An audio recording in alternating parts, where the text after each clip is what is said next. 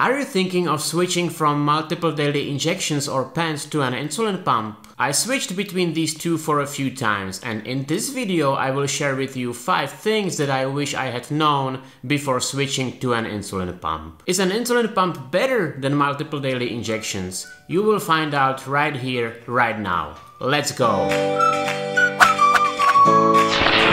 Hey, welcome back to my channel. If you're new here, my name is Tom. I've been type 1 diabetic for over 30 years, and on this channel I help you navigate your diabetes journey. At the time when I was diagnosed with type 1, the only way to treat diabetes were the old school, really big needles. There were no insulin pens, no insulin pumps. We did not even have a glucometer. We started really old school with absolutely no technology. I switched to insulin pens when I was 8 years old, and that made things a lot easier. But my blood sugars when I was a teenager were like a roller coaster, a lot of up and downs. So that's why my parents and I decided to try out an insulin pump when I was 12 years old. At that time it was absolutely no technology and not a lot of doctors had experience with it, but we found one who was willing to put me on a pump. The clear pros of an insulin pump are things like you don't have to stab a needle in your body 4 times a day anymore. You are much more flexible with meals because you can make little corrections all the time. 0.1 unit here, 0.3 units there.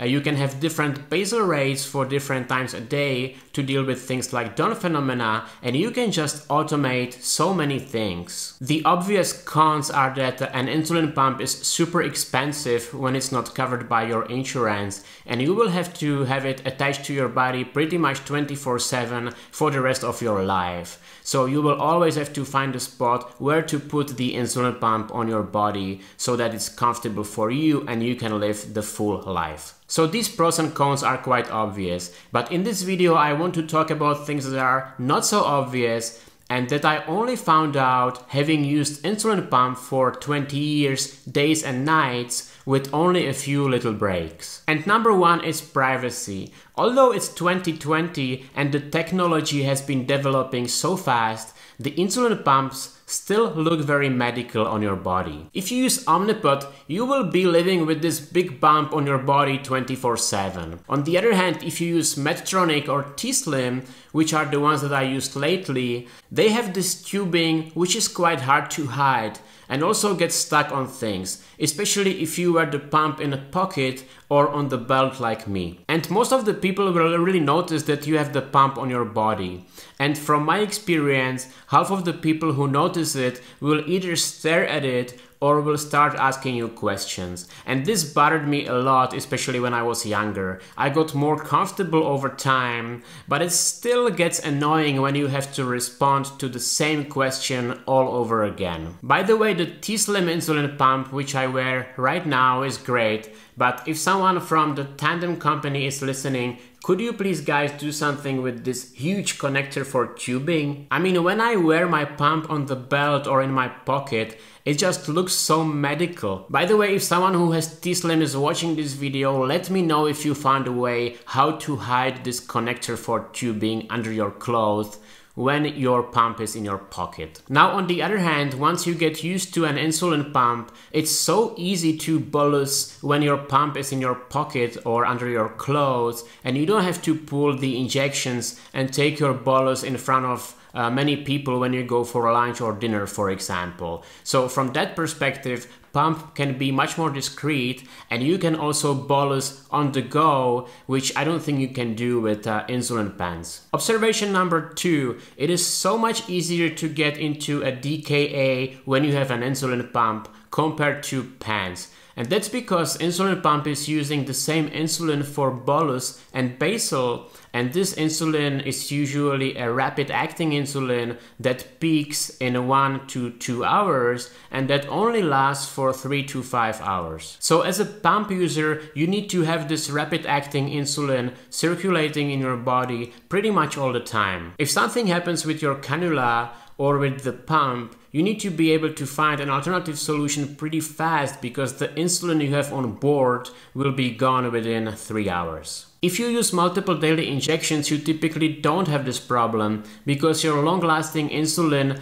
usually lasts for about 24 hours. So you always have some insulin on board and the risk of getting into DKA is much lower. And this is quite important because as a pump user, I don't always feel like carrying a spare infusion set on me. But when something happens, I need to be ready to act quite fast and just go home and get that cannula changed. Observation number 3. The thing that I hate probably the most about insulin pump is that it gives me a really hard time when I decide to do a workout or just go for a walk spontaneously. Because I have this rapid acting insulin on board all the time, when I start moving, the insulin starts working much more effectively and my blood sugar just plummets right away, and it's very, very fast. A good way to deal with it is to reduce my basal rate well in advance of the activity. But had I not done it, the only way for me to avoid a hypo is to load myself with some quick carbs. From my experience, the long-lasting insulin that you take in an insulin pen does not get impacted so much by the physical activity, and you don't drop so much and so fast. Number 4, the amount of supplies that I need for my insulin pump is huge. So for 1 month, I need a pack of cartridges like this one. I also need a pack of infusion sets like this one. I also need some needles and injections to fill the cartridges. If you're a Medtronic user, you also need batteries, and you use quite a lot of these batteries. And of course, you need a spare pump in case of your pump stops working. And in case the spare pump stops working, you also need some additional injections that you can use in the worst case scenario. So really, the amount of supplies that you need to take with you when you travel is huge. Number 5, when you start with an insulin pump, you will be overwhelmed. You need to learn how to fill your cartridge, you need to learn how to do your infusion set, you need to remember to change your batteries, you need to figure out the pump settings, the pump interfaces, you need to tune in your basal and bolus, and you also need to think about a million other things. But once you get all that tuned in, you will have so much more flexibility and so much more control over your diabetes management. My personal favorite 2 insulin pump functionalities are temporary basal rates and Superbolus. I mean, Superbolus is not an official function, but I use it a lot. Temporary basal rates allow you to reduce or increase your basal for a set period of time. You can be anywhere between 0% and 200%. And I use this every day. Any kind of physical activity or when I'm sick, I always use temporary basal rates. And that really helps me keep my blood sugar in range no matter what I do. Superbolus allows me to imitate prebolus, and I do it anytime when I don't have time to prebolus and I want to avoid that post-meal blood sugar spike. How I do it is I basically increase my bolus by the amount of insulin I would take in the next 2 hours in the form of basal rate. And then I decrease this basal rate that I used in the bolus to 0 to compensate for that. So in total, I take this same amount of insulin, I just have this insulin in my body and on board much earlier, which kind of imitates the prebolus. I explain all this in detail in another video, and I will link it here for you and in the description below so that you can check it out. The new pump I have, T-Slim X2, has also a functionality called Basal IQ. And what this does is that allows the pump to communicate with your CGM sensor and create a closed loop, adjusting your insulin dosage depending on your blood sugar levels. So it will automatically reduce your insulin dosage when you're going low and automatically increase your insulin dosage when you're getting too high. This functionality is not yet available in my country, so I haven't had a chance to test it, but I'm really looking forward to test this one, and I'm sure this will become my favorite functionality because being able to be connected to a closed loop that's officially licensed and approved by the manufacturer is a big deal, and I'm so much looking forward to this, and I'm sure this will take a lot of stress off my diabetes management. So would I recommend you to switch to insulin pump? You know, everyone is different, and if you prefer freedom and you are able to dial in your blood sugar levels without using insulin pump, you absolutely don't have to do that. But I think that the fact that I've never been off the insulin pump since I first tried it for more than a few weeks kind of speaks for itself. Although I had a few complaints about insulin pumps in this video, I think I wouldn't be able to keep my blood sugar in range and keep my HbA1c at around 6% without using an insulin pump.